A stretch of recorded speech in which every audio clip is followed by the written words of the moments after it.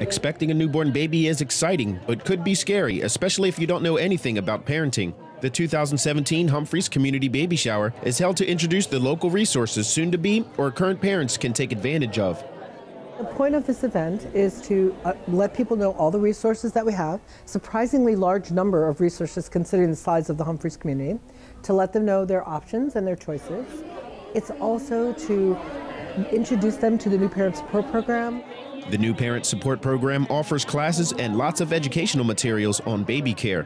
What's convenient about this program is that it's voluntary and offers home visits to support new parents and even help with doctor's appointments.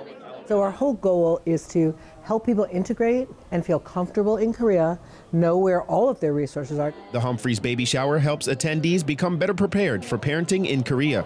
Army Sergeant Ricky Perez, Camp Humphreys, Korea.